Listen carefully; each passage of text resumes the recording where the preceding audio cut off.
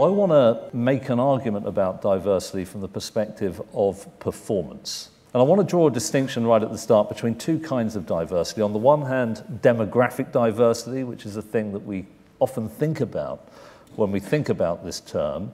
On the other hand, there is cognitive diversity, which is about differences in perspectives and insight and the models and heuristics we deploy to make sense of the world around us. And also perhaps differences in thinking styles. Some people are quite analytical thinkers and others more holistic and contextual thinkers. Imagine you're putting together a group of sprint relay runners. And let's say the fastest 4 runners are all the same gender, the same race, the same age. They all have 2 children, watch the same TV programs. So they're not terribly diverse demographically and probably not cognitively either. And suppose somebody said to you, you know what, if you could diversify that team, diversity really matters. And you then started selecting slower runners who were indeed diverse, would this help you win the Olympic gold medal?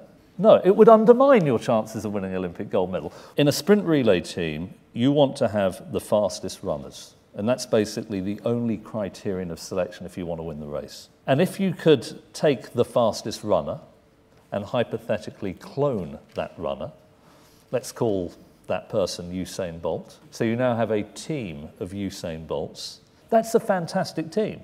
A team of clones who are identical to each other. Because every member of your team is faster than any member of any other team. That's going to win the Olympic Games.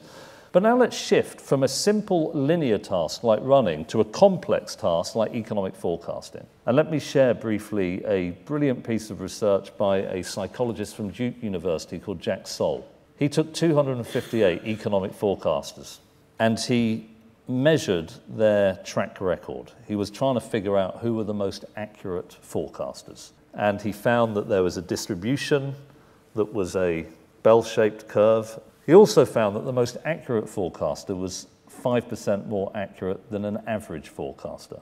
But then Soll took the top 6 forecasters and put them in what you might call a nominal team, and he took the average of their forecasts. But when Soll took the average of the top 6 forecasters and compared it with the most accurate forecaster, what do you think was more accurate? I mean, I'm giving the game away here. But the average of the top 6. But it wasn't just 1% more accurate or 5% more accurate or 10% more accurate. It was 15% more accurate. And the reason hinges on cognitive diversity. Economic forecasters, like the rest of us, they use a model in order to make a prediction, a way of thinking about the world. Each of these models, if the economist is worth their salt, contains some useful information. But because economists use different models, the information contained in 6 moderately valid models must be more information than any one model alone. If you're thinking each of these models probably also contains mistakes and myths and blind spots and errors, that is true. But the technique of averaging eliminates the errors, but pulls the information, if that makes sense. This is a powerful thing. And it's a robust finding in social science, sometimes called the wisdom of the crowds. But here's the interesting thing. When it comes to tasks that we're more familiar with, like problem solving and coming up with creative ideas and strategies or new products in businesses, the power of cognitive diversity is even more profound. And perhaps a good way to make the point conceptually is to imagine you're putting together a group of 10 people in a team to come up with creative ideas to do the next big thing in your business or organization.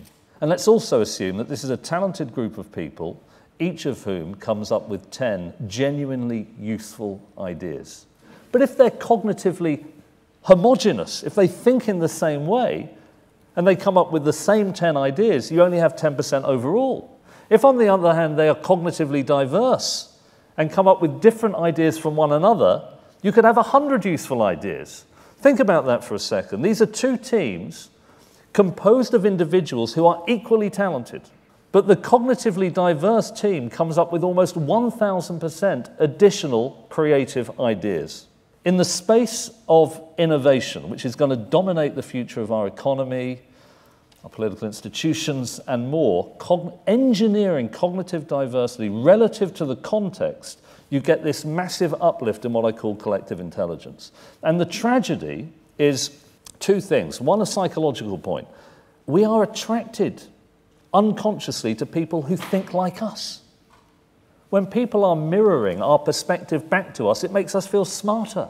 It validates our worldview. When it's a simple task, that's fine.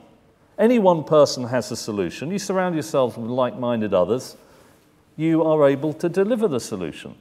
But as the complexity increases and no one brain is sufficient to solve the problem, when you're attracted to people who think in the same way, you're getting no uplift at all in collective intelligence, and by mirroring each other's perspectives, you become more confident about a solution that might be gravely mistaken.